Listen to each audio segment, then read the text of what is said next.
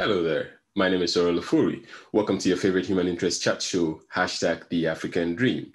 Today, we have for our special guest, Dr. Nii Amu Darko, who was born October 25th in Osu, a town in Ghana's capital city of Accra.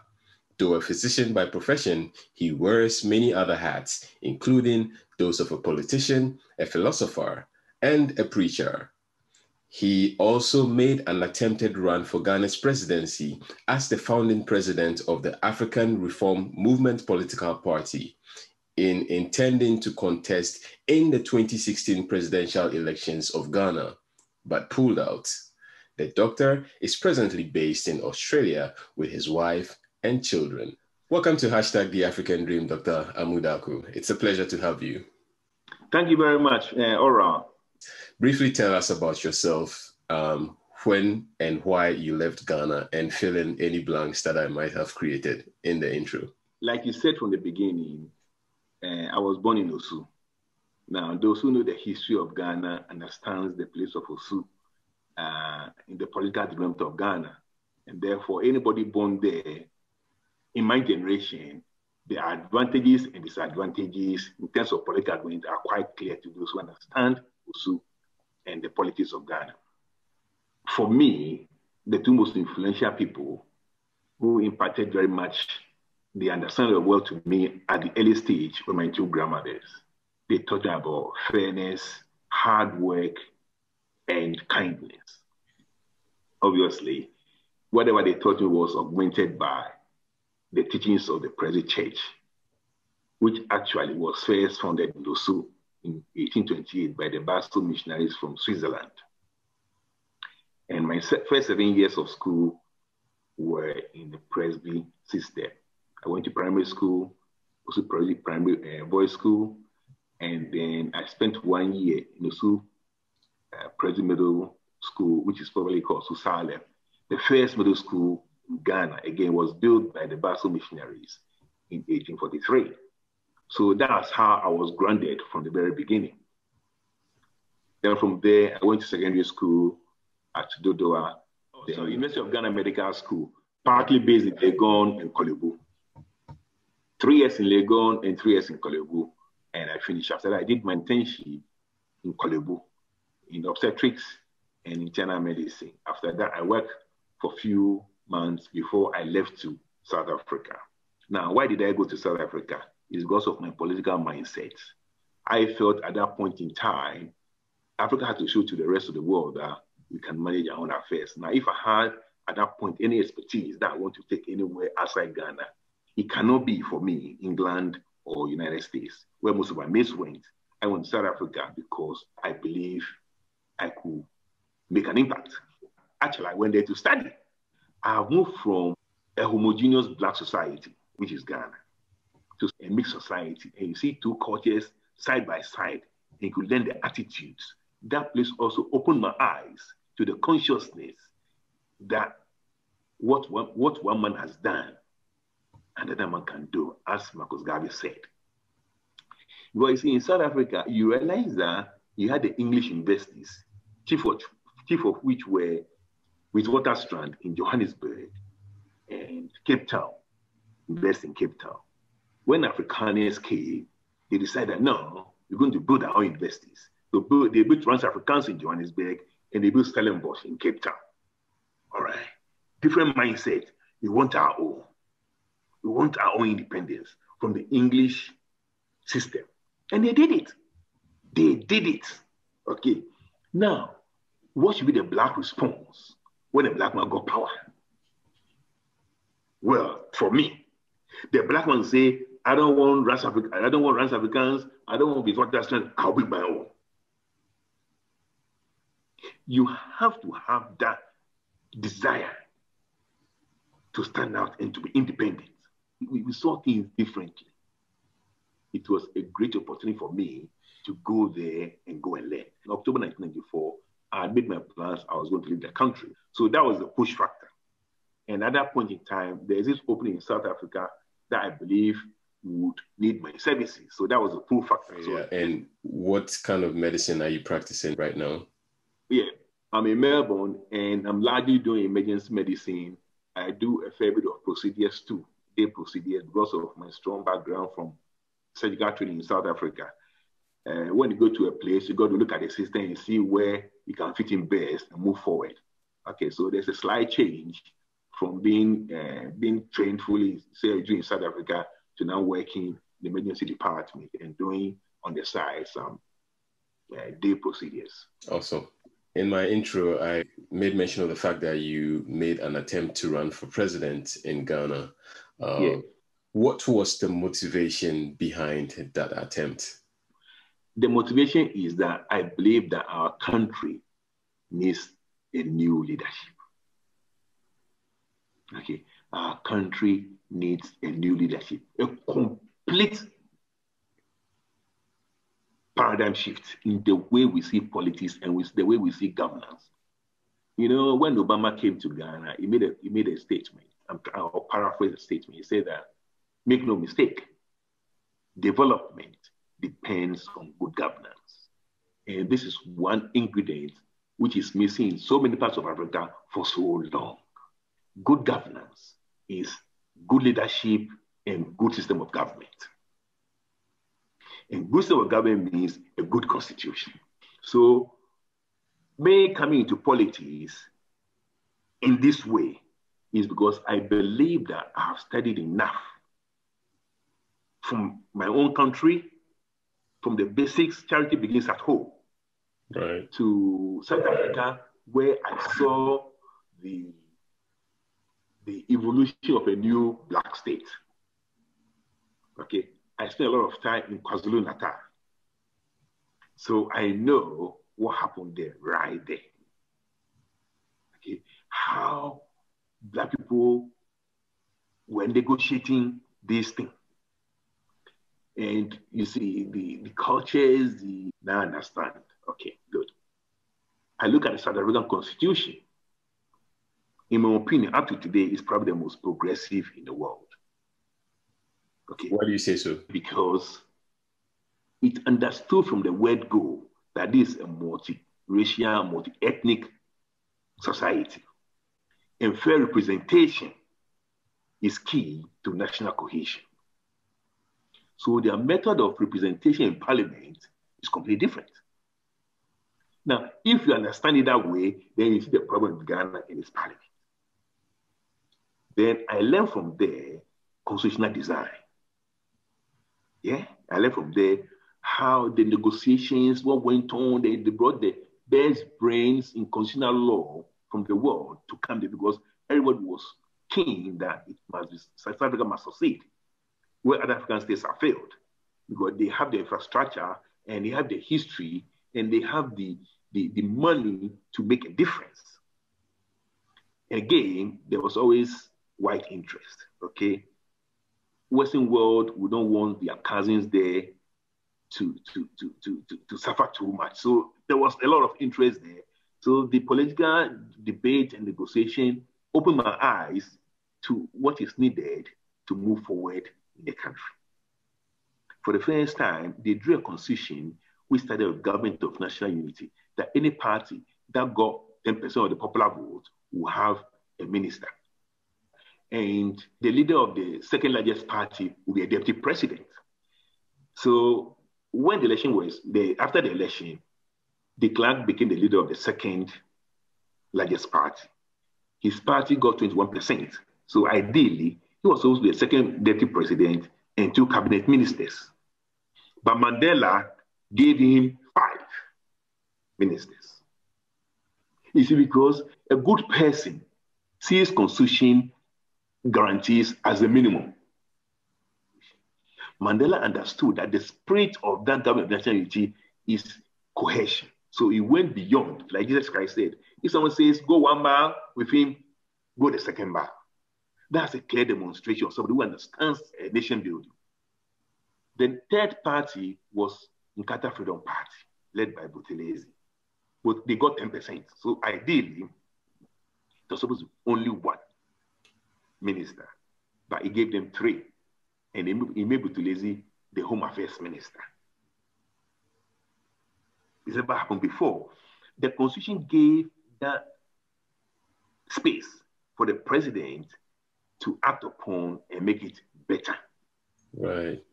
South African constitution, you understand that a lot of thinking went into it. All right. Well, in South Africa, something happened. They agreed that the provinces must have their own government. So you had a federal structure. All right. Now, just imagine South Africa being a unitary state like Ghana, and Jacob Zuma appointing all provincial premiers, appointing all city mayors and everything. It would have been an absolute disaster. Yeah.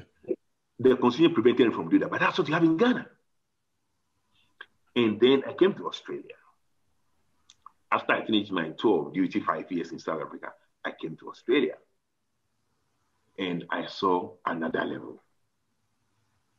Now, when I put all these things together, I realized that the fundamental problem of the Black man is his consciousness. When in South Africa, I lived in Eastern Cape for a year, and I came into contact with members of Black consciousness movement. Actually, a niece of Steve Biko was a nurse friend of mine. I live in East London. Steve Biko came from Alice, a stone throw. All right, so I got into that in South Africa. And that's why I named my movement African Reform Movement. I took the Black, I made it African. I took the consciousness, I made it reform. And I left the movement there. So I believe that BCM, the Black Consciousness Movement of Steve Biko, set up the template. And ARM, African Reform Movement, will complete it. That's quite interesting. You espouse very strong views about Ghana's constitutional structure, and it boils down to how parliamentary elections are held. You shared this opinion in the year 2018 during a TV interview in Ghana, and if you don't mind, I would like my viewers to watch this just short clip of you speaking about Ghana's parliamentary elections, and then we'll continue from there. And Australia has only 150 members of parliament. Okay, and they are managing very well. Now, there is no basis for Ghana to have 225 members of parliament. We can do easily with 100. Easily with 100. But it's not only that. I believe that the way we elect people to parliament is also fraud. It's fraudulent. Let me give you an example. You know the Talency by-elections they did. Now, the person who won the Talency by-election actually got 42% of the votes. So it's a minority MP because 58% did not vote for him. But he is in parliament because 42% voted for him.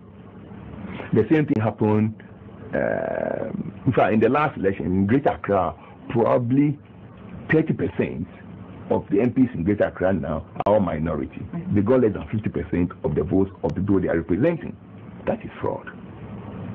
Because if it's a majoritarian system, anybody who goes to parliament must have majority, not the highest vote, the majority. Okay. So if we have three parties, we have three strong parties, or even four strong parties, it's very possible that somebody can go to parliament if only 30% of the vote. That is fraudulent. Because it should never be like that. If it's the majority vote, if you are talking of majority rule, then you can have a minority representing. This is not majority rule. This is not majority rule. Majority rule means that the person who goes to represent the people has the majority of votes, not just the highest vote. Welcome back, viewers. This is Oral Ofori of #TheAfricanDream. Joining us for our special guest from Australia is Dr. Nii Amu Darko. And we just saw a video of him sharing his opinion on parliamentary elections in Ghana. Now, Doc, based on your comments from the video we just shared, talk briefly about Ghana's recent election and what you think could be done better next time as far as electing people into parliament in Ghana is concerned. All right, thank you very much. This is a big topic, but I'll just summarize it. First of all, if you have a dirty jar, the water will be dirty. You can look back for everywhere. To have a good system, first of all, you have to deal with the jar. And as far as I'm concerned, the jar for elections in Ghana from the outset is the Electoral Commission. Okay, I've written extensively about this. The Electoral Commission, I'm talking of the structure of the Electoral Commission as it is in the Constitution. I wrote Integrity Beyond a Flawed Constitution when Charlotte Osei was appointed in 2015. And I talk about it extensively, so I won't go there again. But fundamentally, you cannot have a system that the one who appoints is also a competitor. So what is the remedy to that, in your opinion? The remedy to that is to what I suggested, that in my book, The Fifth Republic, I put it in a different way. I've slightly changed it because I think there's a better way of doing it. Fine. What I'm saying today is this. We need an independent electoral commission. That's not appointed by the president, but that is filled by statutory officers. We need 5-member committee, a representative of the Chief Justice, at least level of the Court of Appeal, government statistician, IGP, and the Auditor General. Now, these 4 people would then form the Electoral Commission like a board. They will advertise for the Chief Electoral Officer, who would then work like the present chair of the Electoral Commission. Now, they will advertise and interview and appoint a Ghanaian to fill that position. And that Ghanaian will be answerable to them. So he will be the 5th member of the commission and the secretary to the commission. Now, so we have the commission, which are written about electoral commission. Then we have the next level, which is the electoral secretariat. The electoral secretariat will be like a ministry, like a ministry, and his CEO or his chief director will be the electoral commissioner, as we have it now. Okay, that's the one who will be appointed by the electoral commission. He or she will lead this quasi-ministry, and they will have 6 departments: elections, finance, law, education and publicity, research and data, or something. About 6 of them. Because now we have a quasi-judicial body with no department of law, with no legal department. If the EC is sued, you have to go and hire a lawyer from outside. You know, much thinking did not go into the creation of this EC. And then this body of 5 members will actually be answerable to a joint or to a bipartisan parliamentary committee of 10 members, 5 from each party, to sit down so that the transparency will be clear. You have mentioned in the past that you feel Ghana's parliament is somewhat unconstitutional, and you just explained about the role of the EC and how it somehow directly or indirectly helps fuel this unconstitutionality. Yes. You also are a passionate believer in Africa, and yes. You espoused an ideology or a philosophy termed Afremocracy. Yeah. Tell us a little bit about Afremocracy and how you feel it is the way forward as far as Africa governing herself is concerned to bring about political and economic liberation. Perfect. Afremocracy basically is democracy brewed in African ports. Okay, before the white men came, we were governing ourselves. I was brought up in a traditional setting, in the chieftaincy system, so I understand how our system works. Let me just give you a brief example of how our system works. Let me use Ghana, for example. In Ghana, there are 2 gates, Ajimankese Way and Apropon Way. In these 2 gates, there are 2 houses. In Ajimankese Way, we have Amugiwe and Taki Komiwe. In Akropon, we have Abolapiam and Delko Chulu. Now, when the mantle falls, and it's a rotatory system. So we can say that looking at the two gates, you can say we have two parties. Okay, we have two political parties. These two political parties, are they adversarial or they are consensual? How do we manage ourselves? Okay. Now, when the mantle falls on a particular house, the head of family will pick 1, 2, 3 eligible candidates and send them to the JASE, which is the Electoral Commission. Now, they will also vet these people, do a bit of background check here and there, and decide on one of them to become the government chair. Now, what happens to those who do not become government chair? They don't become opposition, but they also have roles to play in the kingdom. So how come that we cannot think deep to see that, okay, we're all competing for the same position, but what happens if I win? What happens to my friends, other citizens who compete with me but do not win? How do we link them up with the rulership of the country? There's been a functioning system of governance politically. You reference Ghana particularly, but I assume, generally across the continent of Africa. So we should not be able to not manage our affairs properly. There is no reason for us not to manage our affairs. Look at something. You've been to the UK before. Yeah. The United Kingdom there became what it is in 1707. Okay? The Ashanti Kingdom became what it is now in 1701. The Ashanti Kingdom is older than the United Kingdom. It's much older than the United States. What are some of the tenets of Afremocracy that makes it workable? Okay, let's assume we are talking of political parties, okay? The key in Afremocracy is that sovereignty resides in the people.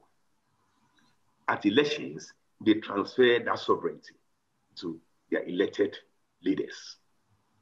Now, how is it that when somebody gets 51% mandate, he assumes 100% power? What happens to the 49%?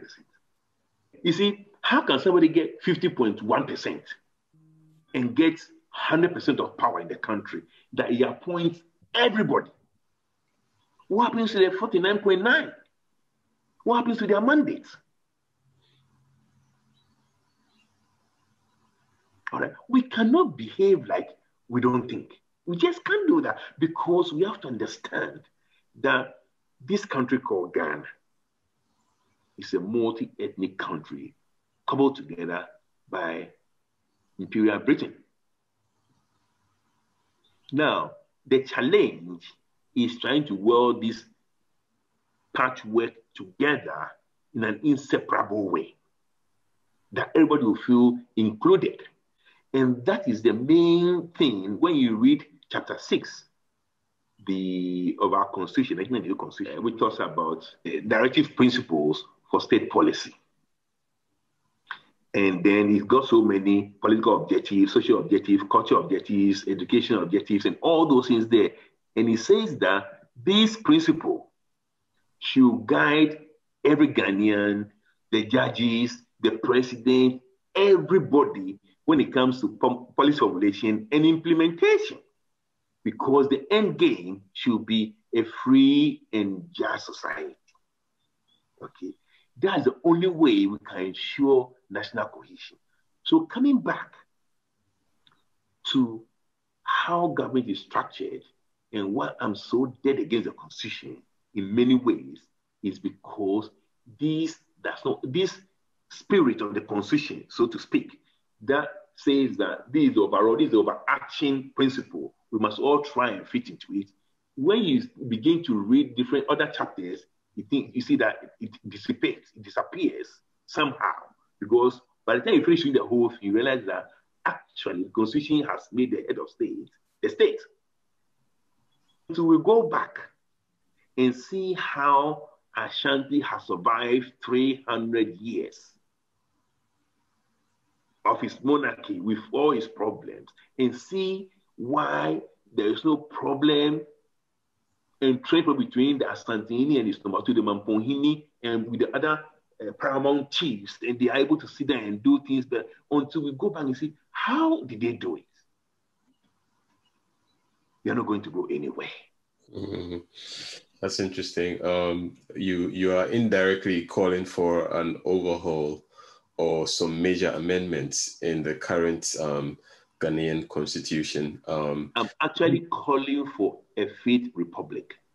Okay. It's entirely to Ghanaians to decide whether what is happening, the way they have been governed from 1992 up to now, is what they want. It's entirely up to them. All right? It's entirely up to them whether this is the way they thought it would be when we were voting for this constitution. You see, people who refuse to learn from small things can never learn from big things. It's impossible. You know Usain Bolt, right? You know Usain Bolt. Right, the Jamaican runner. That's right.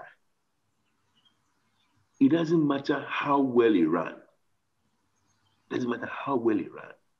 At the end of the race, he wasn't given the gold, the silver, and the bronze medals. Somebody else got a silver medal, another person got a bronze medal. Now, it's a very simple thing for others to learn from. It doesn't matter the intensity of the competition. At the end of the day, somebody will win. Somebody will come number 2. Somebody will come number 3. But they all stand on the podium and they all get something. So it never becomes a do and die affair. It's a winner takes all. It's a very simple thing. So in Afremocracy, right, I said 80-20 formula. What is 80-20 formula? 80% of cabinet positions will be shared among parties that go more than 5% of the ballot. So if a party gets 10%, that party will get 2 ministerial positions. I look at it as 25 ministerial positions. Okay. If a party got 40%, that party will get 8 ministerial positions. So if you have 25 ministerial positions, 20 will be shared among the parties based on what they polled. All right. Now, the remaining 20 will then go to the eventual winner because gold is not the same as silver. You understand what I'm saying? So the gold medal is the 20% that will go to the president for winning. So that if the president party, for instance, if the president party got 55%, it means he's going to get 11 of the 20 seats, of the 20 position. And then he will get additional 5 because the 20% gives him 5 seats. So then what did he get? At the end of the day, he's going to have 16 out of the 25 cabinet positions because he didn't get 100% of the votes. Dr. Nii Amu Darko, thanks for making time to join us from Australia. Folks, see his official website on the screen. Check him out, connect with him, and thank you so much for sharing your views with us. We appreciate you, sir. All right, my pleasure, my pleasure.